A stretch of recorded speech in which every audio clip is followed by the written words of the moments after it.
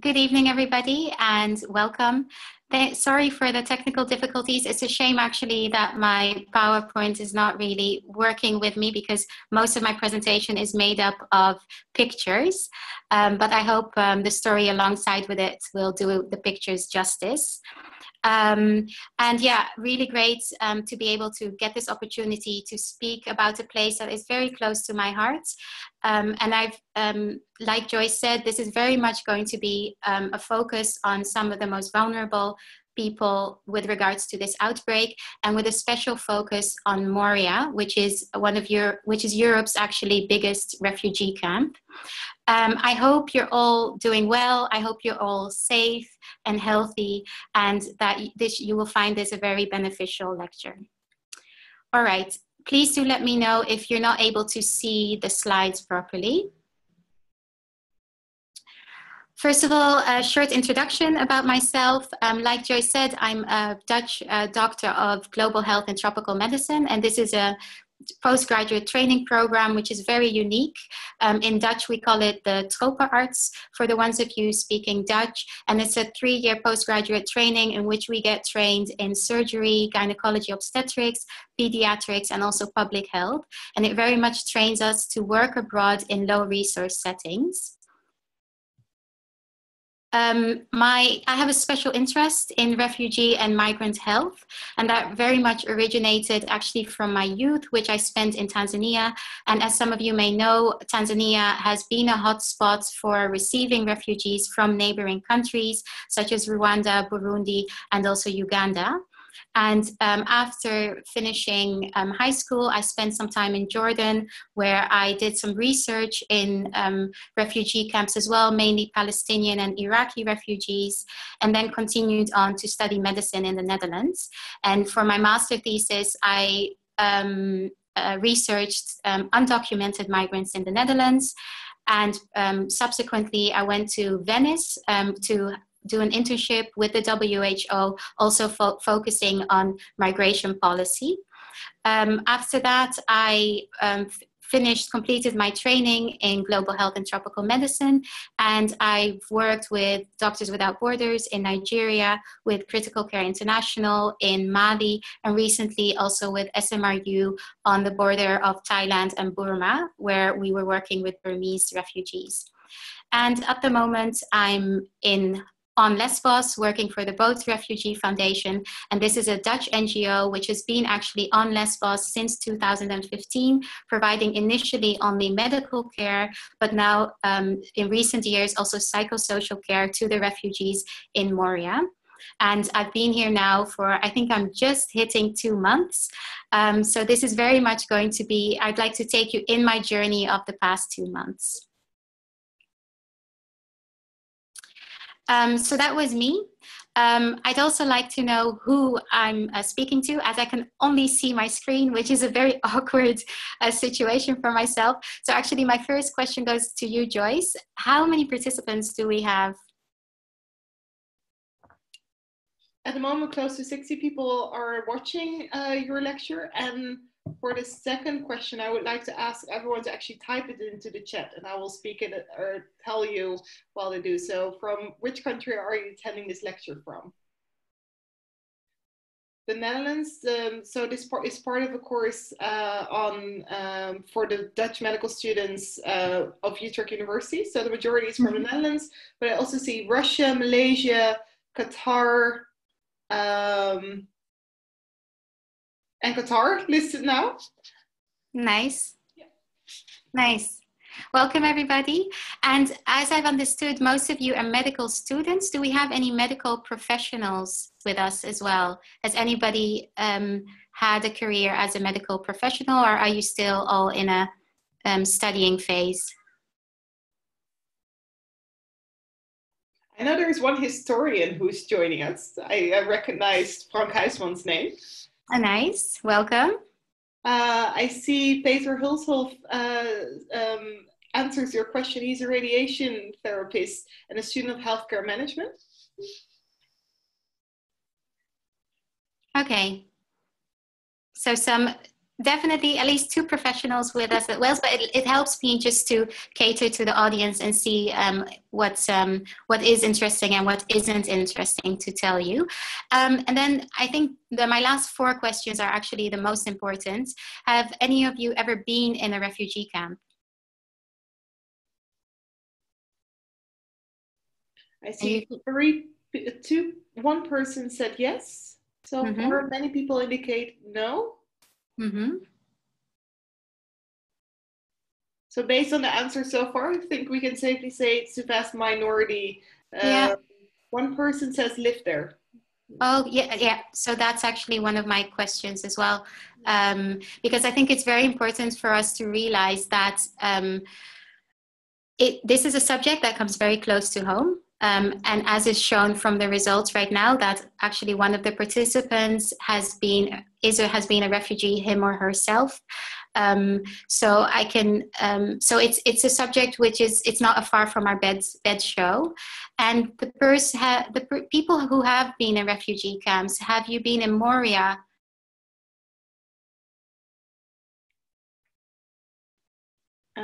Jonathan says no. Samiro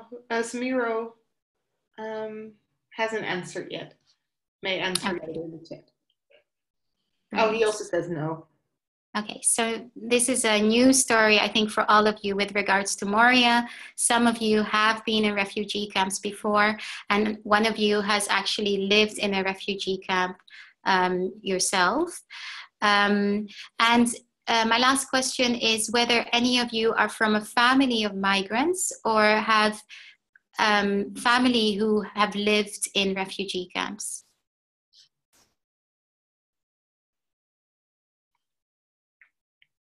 And you can indicate so in the chat. Yeah, you can just all say yes or no. Samiro says all of us were refugees from Afghanistan. Salva indicates a family of migrants, yes. Jonathan also says family of migrants, yes, but no one who has lived in a camp. Elias, family of migrants. Noor also my family did. Yeah. Because I think, thank you for these answers and for your honesty as well. I think it was one of the conversations, for instance, that I had with some of our colleagues recently. Whenever we get new volunteers coming to Moria, we show them around the camp, not so much as a sightseeing tour, of course, but very much to show people where our patients are coming from and what the conditions are like. And also, of course, to get to know the emergency exits. And we looked at the children walking around and playing around in the camp, and I realized that these are probably going to be the children that my friends will grow up with later. These are going to be our colleagues in the future. These are going to be our brothers and sisters who hopefully will make their way to Europe soon and who will be part and parcel of society. And I think that's something that is very clear now in your answers and something to keep in mind while I take you through this journey of Moria. All right, so the learning objectives that I formulated for tonight are a couple. Like what Joyce explained, I'd really like to explore this pandemic from within a refugee camp, just to highlight the different sides to the pandemic. And I'd like to say as well, this is my disclaimer immediately, that this field of study, like I said, I'm very passionate about it. I've been in Moria before. I'm now here as a medical coordinator. It's a cause that I believe strongly in, and thus I'm really taking you on this medical journey in Moria, which doesn't go to say that the other refugee camps around the world don't have similar situations, but it's very much a case study and a field experience summary. And this is a journey that I'd like to take you on. The first part, I would like to highlight the challenges that we have in refugee camps, and particularly in Moria when dealing with COVID. Explain a couple of the solutions that we have come up with, and then once again come back to the challenges. Right. So the first thing I would like to do is to give you an impression of Moria, and I would like to do that by showing you a short part of a BBC documentary which was done here recently. I'm going to try to get... Moria, a refugee and migrant reception center on the island of Lesbos.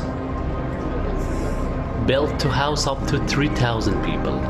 Around 20,000 are now crammed in here. 3,000 arrived this year. 2 students with an organization called Refocus Media Labs also send me reports. My name is Jamilah. I'm from Afghanistan. People here are frightened. Coronavirus is treat for refugees. I am Masoud. I live in Moria. I want to show you the situation in Moria, who are in danger from both coronavirus. This is the third line who a person are very close together, and some people has a 1 meter distance, some people doesn't have any distance. There are no confirmed cases of coronavirus, but people with coughs and fever are worried. چند ساعت اینجایی؟ چقدر؟ 2 ساعت؟ مشکلتون چیه؟ گلو؟ سرفه هم داریم؟ Several NGOs have doctors here, but say more are needed, and they are called for the camp to be closed. It's heartbreaking, Riza. It's difficult. It's heartbreaking.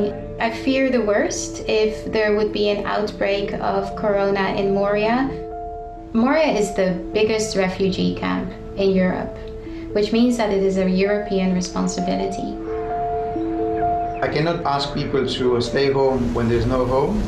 When in a tent of less than 3 square meters there are 6 to 7 people. I cannot ask people to wash their hands when there is 1 water point for 1,300 people. And I cannot ask people to isolate themselves or call a doctor when there is no doctor. The EU says it's provided €2.5 billion since 2015 and has made 700 million more available since March to help Greece improve conditions and medical care. And that 1,000 vulnerable people were relocated last month with plans to move more. Those white... Yep. All right. Thank you. We'll stop my share so you can take over again. Yeah, great.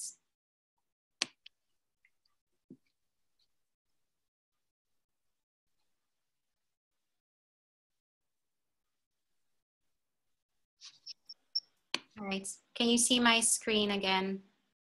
We can. So thank you for viewing that video. I hope it gives an impression of what the situation here is like.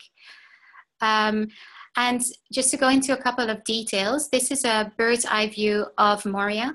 Moria was initially, the red square that you can see is actually the initial site of the camp. It was built for 3,000 people. It was previously an army base, which is now being changed into a refugee camp.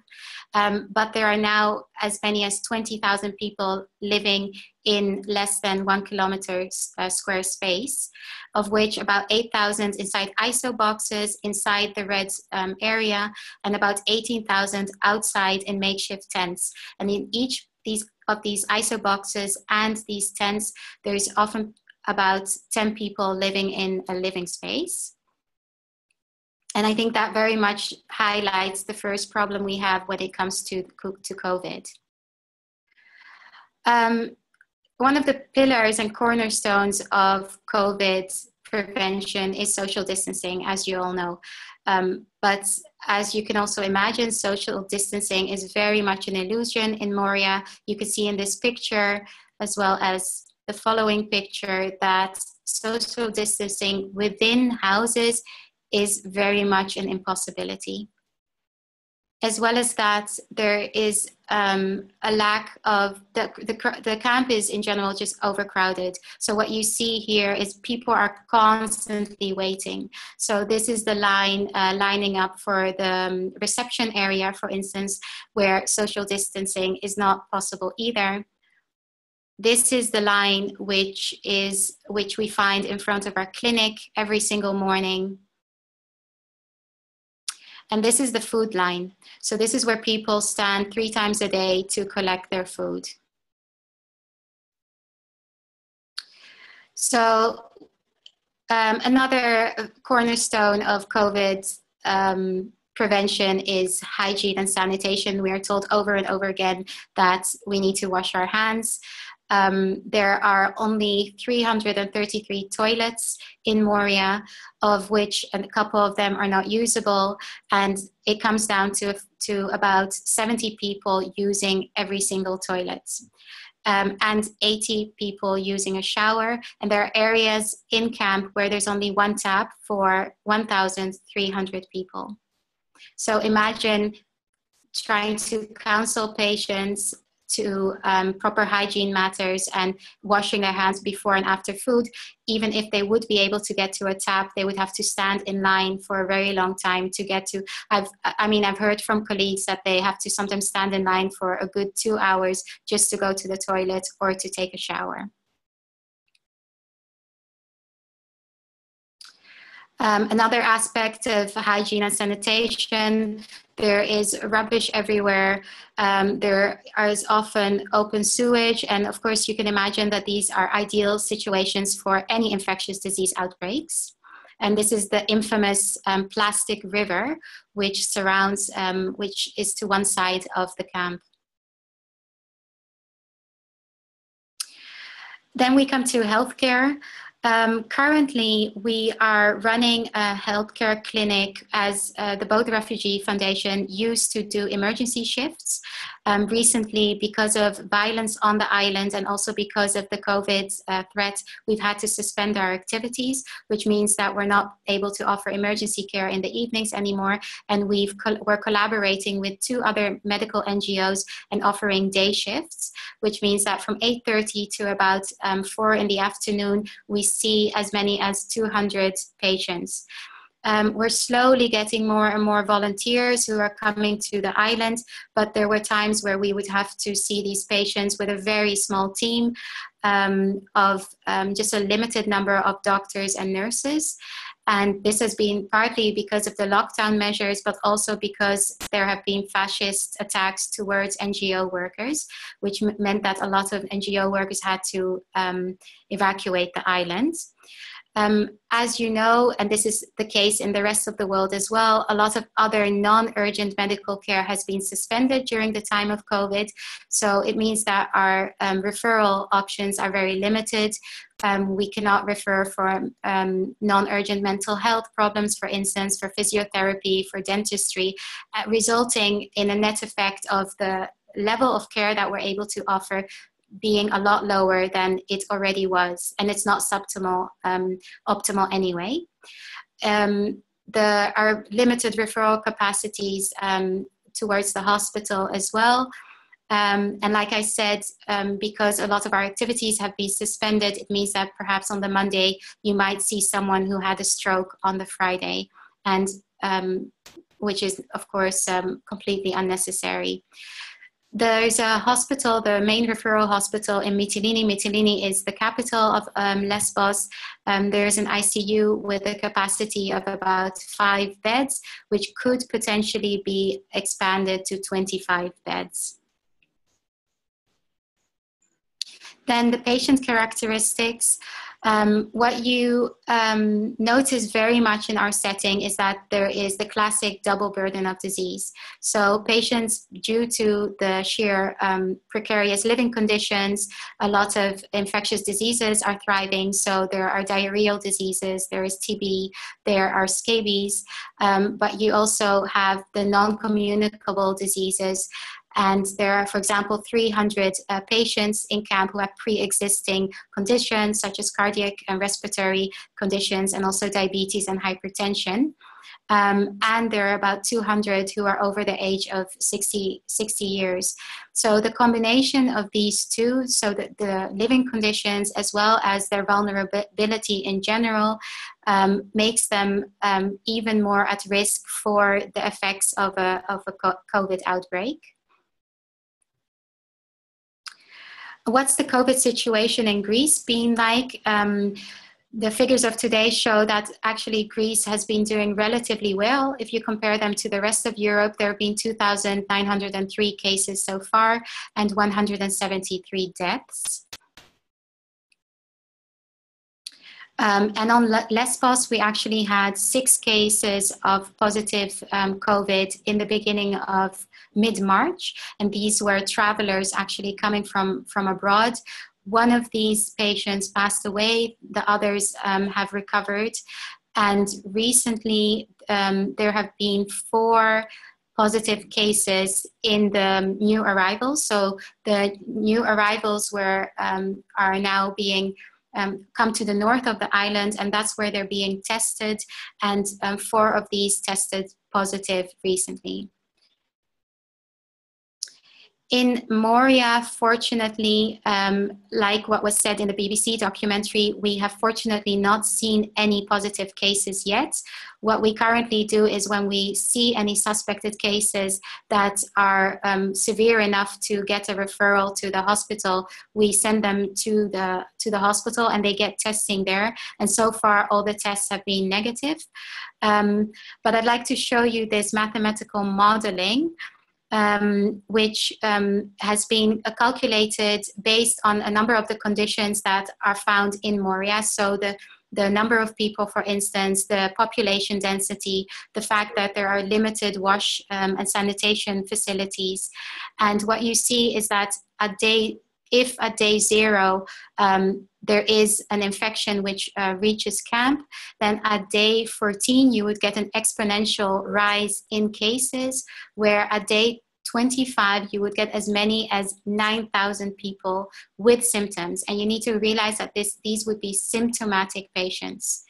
That would mean that at day 30, about here, you would have about 2,000 people who would be severely affected by COVID and who would require hospitalization. And like I said, the ICU capacity in Mytilene is extremely limited and would never be able to cope with as many as 2,000 patients. So this is alarming, as you can imagine. It's something that has been on our mind ever since, of course, the news of a pandemic reached us. And now the big question is how to flatten the curve. And I'd very much like to hear your ideas. You can indicate it in the chat, or if you would like to share your thoughts, raise your hand and I can unmute you so you can elaborate on your ideas. I see the first. Elias, would you like to comment? I can unmute you so that Jamilah also hears what you have to say. Yeah, sure. Hi, Elias. I thought maybe you could enlarge the camps they're in. Yeah. So you're speaking about the population density and actually decongestion. Is that what you mean? Yeah. Yeah, great idea. Jonathan also has an idea. Jonathan, would you like to share your thoughts? Oh, his microphone doesn't work. Evacuate the refugees to Europe is what he says. Love the answer. Thank you for that. Sam, would you like to also share your comment? Yeah, I thought maybe some extra water taps and toilets and just sanitary access for the people already there, because before you can spread everyone across Europe, it should be nice to have some extra space to wash your hands. Yeah, really good idea as well. Thank you for that, Sam. Anna, would you like to also share your suggestion? If your microphone works. If not, I can. So Anna suggests early isolation of suspected cases. Nice, nice. Yeah. Carol, would you like to go next? If you want to, you can ask you, or you can share your comment. Are you speaking to me, Joyce, or to someone else? Samiro. Oh, Samiro, okay, yeah. Samiro, I muted you, so if you want, you can discuss, but maybe your microphone isn't working. So what he wrote down was the only way is the EU taking responsibility on a political level. Great, yeah. Yeah, so those were the answers so far. Yeah, thank you guys for those answers. I think they're all very good answers on different levels. So what you actually, Sam spoke really about the grassroots level at which you're trying to get more wash facilities and encouraging people to wash their hands. And there's two of you, I think Samiro as well, who are speaking about really a political level, on a regional level, that where there's decongestion of the camps. So yes, absolutely, I agree with all your options, and I will take you through all the different things that we've been doing in our setting here so far. And this is to illustrate that if you actually, so this is some very complicated maths, which I cannot do, but the Center for Crisis Studies and Mitigation can do. And they have calculated that if you look at the blue line, for instance, this is the initial baseline, what it would look like without interventions. And then subsequently, with each and every intervention, if you add those on top of each other, what it would mean for an outbreak in Moria specifically. So this is specific for Moria. And we'll go through all the different interventions. What's very important, I think, to mention to you is that there are all these interventions have been a large collaboration between many NGOs, both medical NGOs as well as non-medical NGOs. And this slide is definitely not exhaustive because, like I said previously, a lot of the NGOs have had to suspend their activities because of violence on the islands and also because of COVID. But these are the main NGOs that we have been working with, where the UNHCR, of course, is not an NGO. And this is the logo of the Greek public health sector. So I'm definitely not taking credit for all of these interventions. Yeah, I think like what all of you mentioned as well, I think one of the most important interventions is the fact that these refugees should not be locked in a refugee camp in the first place. I think the refugee problem in Moria has been existent since 2015, and it's only now that really all eyes seem to be fixed on this refugee camp because of COVID. But the plight of these refugees has been existent for years. So definitely evacuation is something that I feel is in fact the only lasting solution. You cannot put 20,000 people in a space for 3,000 and then expect to curb an outbreak with just washing facilities or with just extra medical care. And this is the SOSMoria campaign, which was advertised on the website, I think, of the Studium Generale as well, in which a number of doctors have signed a petition in which we really call the EU to evacuate Moria and to relocate the refugees in the different member states. Another intervention which has been implemented by the government is a lockdown of camps. So Greece has been in lockdown. We're slowly opening up our borders again as of the 15th of June, initially nationally, and then as of the 1st of July internationally. But there has been a lockdown of Moria as a camp itself, allegedly to protect the inhabitants, which means that between 7 in the morning and 7 at night, there is very limited movement that is possible, with a maximum of 100 persons who are able to leave the camp a day, only 1 person per family, and there are police checkpoints, there are actually multiple police checkpoints. An ATM has been installed in camp, meaning that slowly this camp of Moria is becoming a self-sufficient entity. And the lockdown measures for the camp of Moria, we just heard, have been extended again until at least the 7th of June. Another intervention which one of our sister NGOs started with is a decongestion of the food lines. I showed you the picture of how the food lines were initially. So there have been initiatives in which certain zones of camp, there are new food lines have been created where people can actually come in slots to collect their food.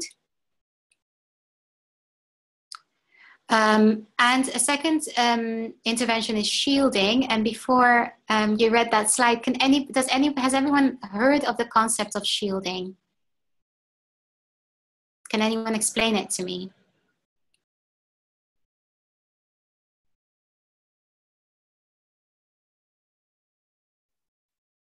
You can indicate in the chat.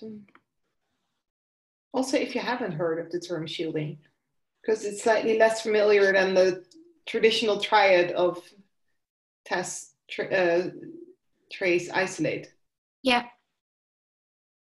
So maybe, Jamilah, you can explain what it is. Well, yeah, so shielding is very much like Joy said, it's something which is very specific also to refugee camps. So the concept behind shielding is that you actually identify the most vulnerable in the refugee camp, and you isolate them from the rest of camp so as to protect them. So you're protecting the most vulnerable by helping them to live separately from the general population, and thereby limiting, if not completely eliminating, the contacts between the vulnerable, the high risk and the low risk people that may result in transmission, and also limiting the contact between these high-risk people and food and water, for instance, that may give them the virus. And there's different ways in which this can be done. I think this is quite illustrative. You probably can't read the text, but that's not necessary. There's different options.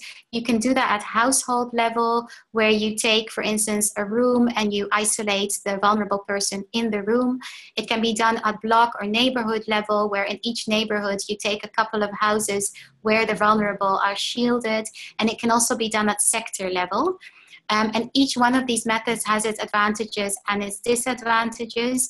Initially in Moria, we started plans of starting actually an option number 4, which is we identified a warehouse, and together with MSF, so with Doctors Without Borders, we started looking at the possibility of somehow changing the setting of this warehouse so that all the vulnerable people could stay in the warehouse. That plan we didn't manage to execute that plan.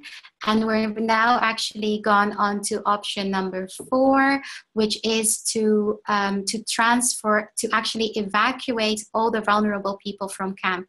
So what our medical team has done is that we've looked at our patient records. We've identified these about 400 people who are vulnerable, who have chronic conditions, and who would be most at risk for developing life-threatening consequences of COVID. And we've given this list to the UNHCR, and the UNHCR has been trying to evacuate these people to either hotels on the island or to hotels on the mainland. And I will show you a couple of pictures. So for example, this was 2 weeks ago. So what you see is that a couple of our medical volunteers are handing out, this is a group of families that were evacuated to the mainland, and they were receiving their medication and their masks for their journey. So that's the concept of shielding. Then, of course, what a couple of you mentioned as well, I mean, the basic hygiene interventions are really important as well. So IPC, infection prevention control. What another NGO has been doing is that they've set up water points at different points in camp where people can frequently wash their hands and where they are taught how to properly wash their hands. Then, of course, health promotion is always extremely important, and there's various NGOs from MSF to very much local refugee groups who have started health promotion campaigns As you can see, for example, this is a poster that we've hung up in our clinic where we are teaching people how to not cough into their hands. There's been a helpline which has been started by MSF with, there have been Facebook groups to really get the message out there how to prevent COVID and to protect oneself. Of course, in our own clinic, we've been concentrating on interventions as well. So just the general IPC, so it's important. I mean, this is always necessary, but even more necessary in times of outbreaks, of course. So the general hygiene in the clinic, the wearing of proper protective equipment. Our clinic is unfortunately extremely small. We're not able physically, technically to keep social distancing. Because of the size of our clinic and the number of patients. So what we do is that we always wear protective a mask and gloves, for instance. The patients, though, we do allow them, we do try to keep the 1 meter, the 1.5 meter distance and not allow too many patients into the clinic at the same time.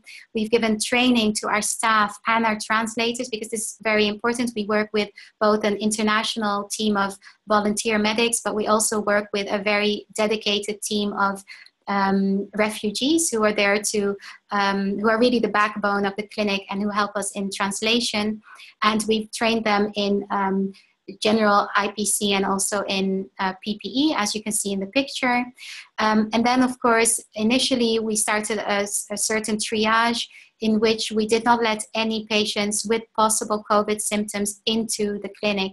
So it's very important, and you probably have learned this in other lectures, that when you are dealing with a healthcare facility, it's very important to separate the dirty from a non-dirty area. So the COVID suspects and the non-COVID suspects. One of a very big project which has recently started, I think it's been 2 weeks now, is our central triage, which is what you can see here. And our central triage is a place where we have we screen every patient that is requiring medical care. So this is very much a triage area for COVID, where patients come in. If they show any symptoms of COVID, they are seen by a doctor. If they do not, they are either get a short nursing consultation and receive direct primary care, or they are referred onto another health institute within the camp. And then they present themselves at the door of the clinic, where they then don't need to be screened again. Once the doctor has seen the patient can either be dismissed, or the patient can be recognized as a possible COVID suspect and will then be transferred to our isolation center, which I should not call isolation center, but it's called our inpatient center.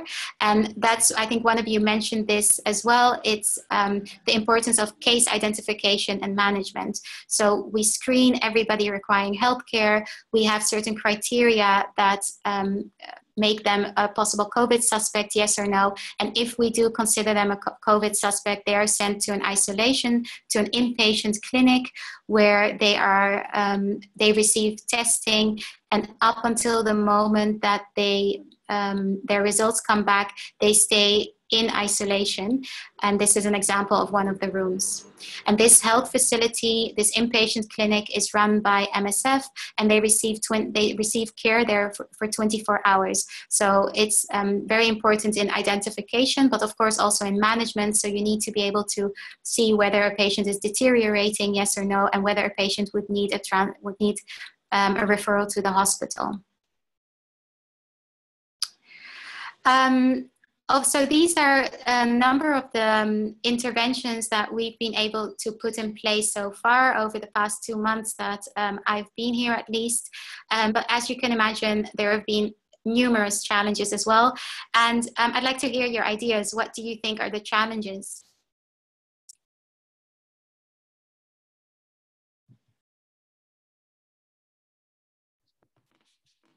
You can indicate it in the chat.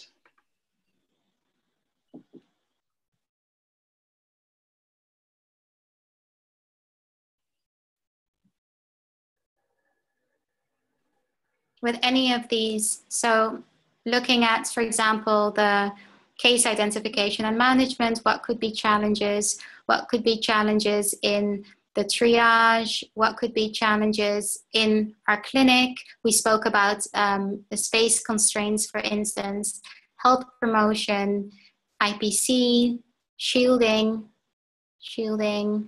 and then there is the first intervention, decongestion and evacuation.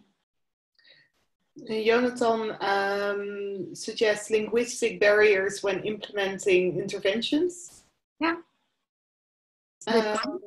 Elias comments the psychosocial burden. Great. Yeah.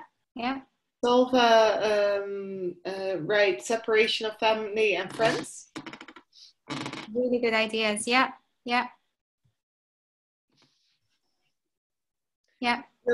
Jonathan also says budget issues. Thank you. Yes.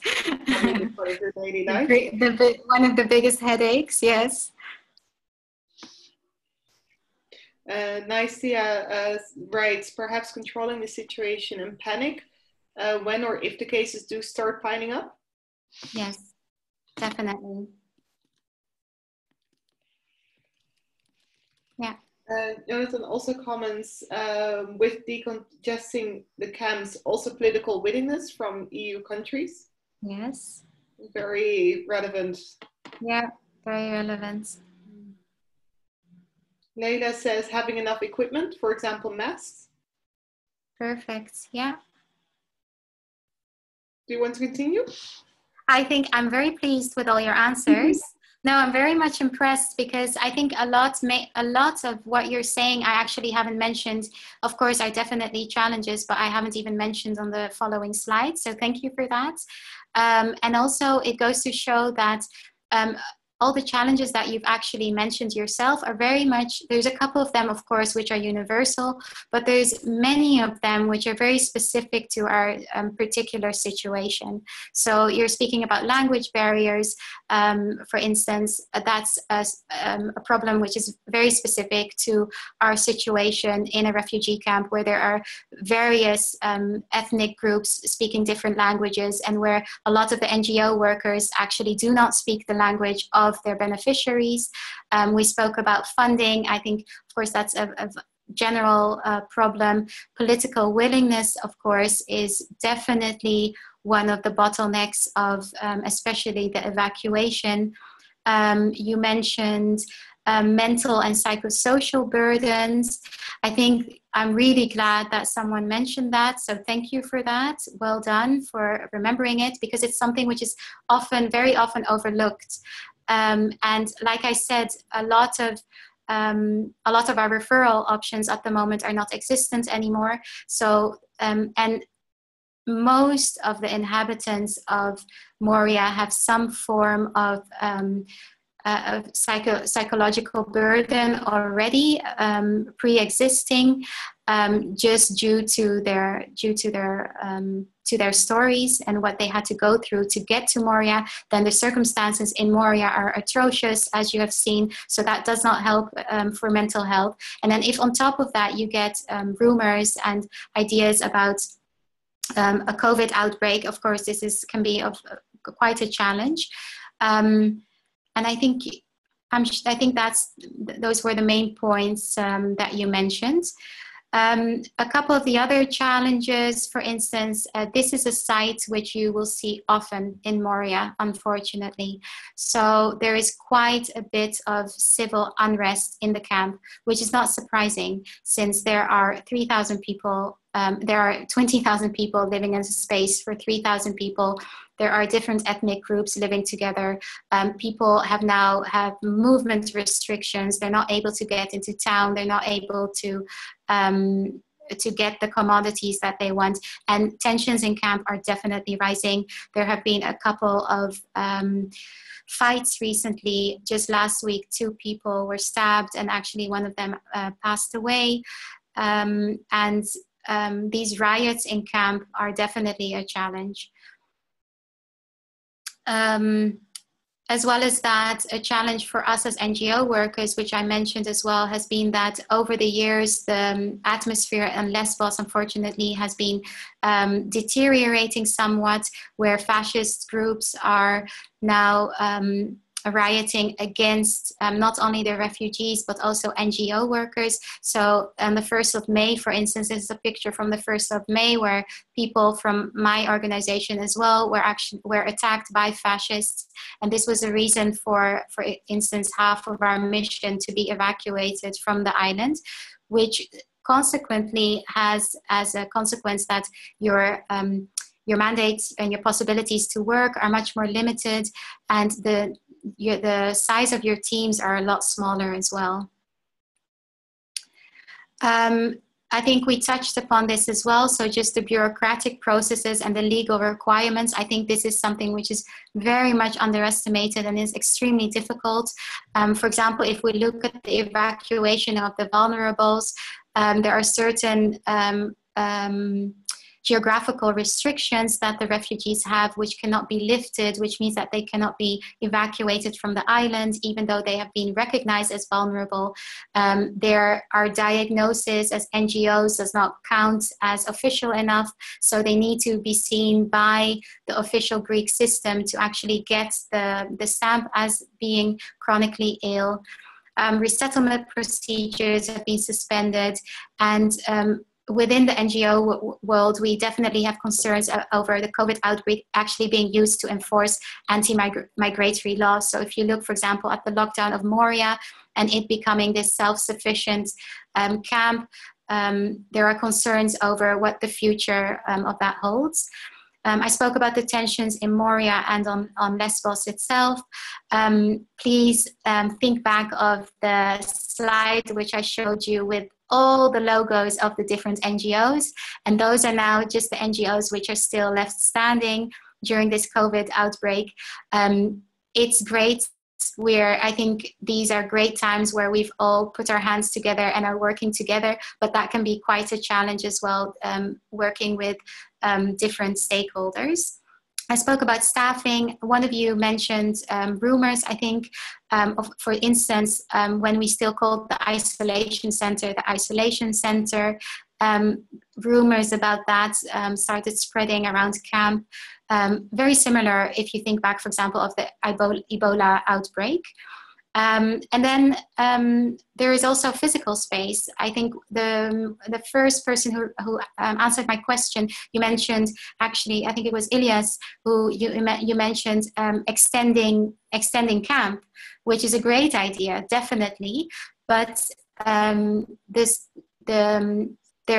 a lot of bureaucracy which is necessary because the land belongs to either the government or it belongs to Greek people, and it's extremely complicated and it's a very slow process. And even if you look at, for instance, the clinic space that we have and that we've been trying to extend for years and have not been able to do so.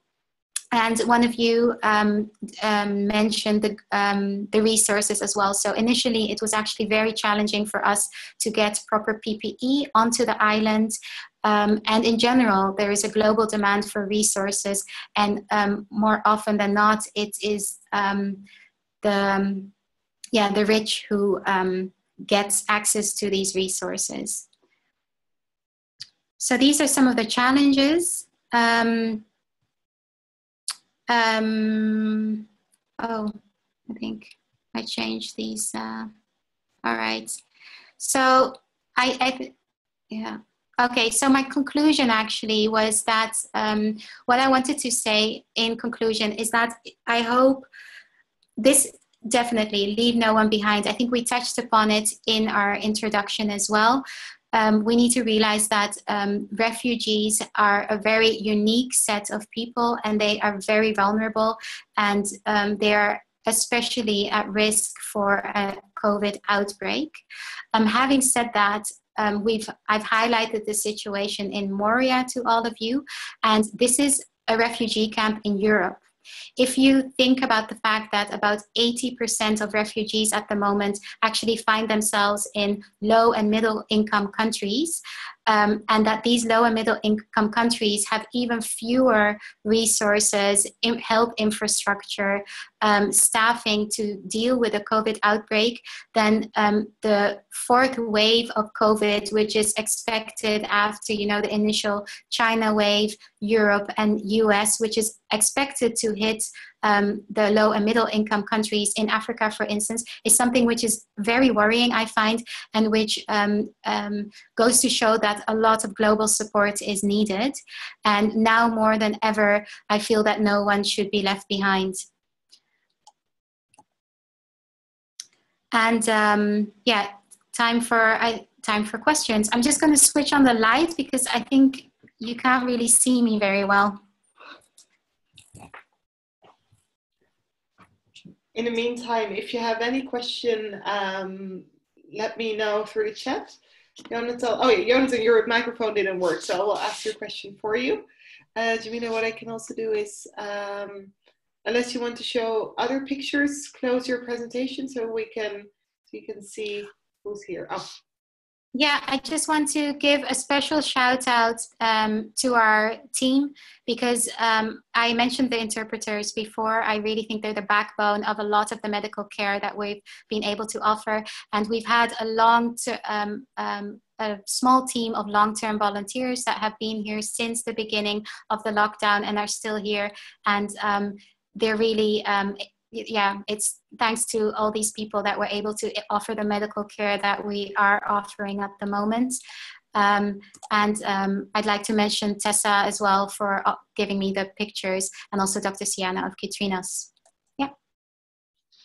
Thank you. Should I?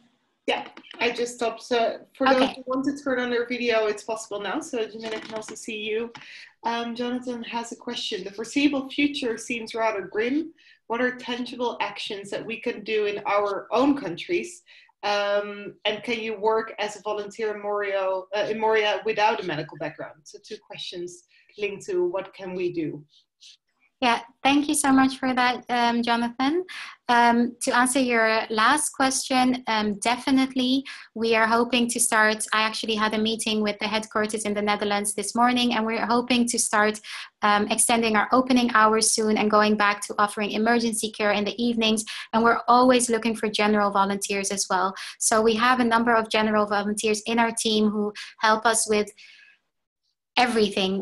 The mission really wouldn't be able to exist without them. So whether it's support crew or driving the ambulance or helping with logistics, there's really, really enough work to be done here.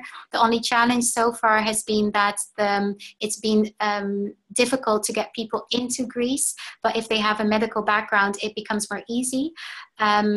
But hopefully, as of the 1st of June, the borders will have opened and we'll be able to get general volunteers here as well. So everybody is extremely welcome. And to answer your first question about the future and what you could do from home, there's a lot of advocacy that could be done. I think it's important to raise our voice but for the people that are currently locked in these refugee camps. There are ways in which petitions could be signed and really attention could be raised for the situation here. And of course, I know you're all students and I'm not going to ask you to donate money, but perhaps you have a rich grandma or grandpa who would be able to help us with donations, because most of the NGOs working here, including BRF, so Stichting Bootvluchteling, are completely dependent on donations.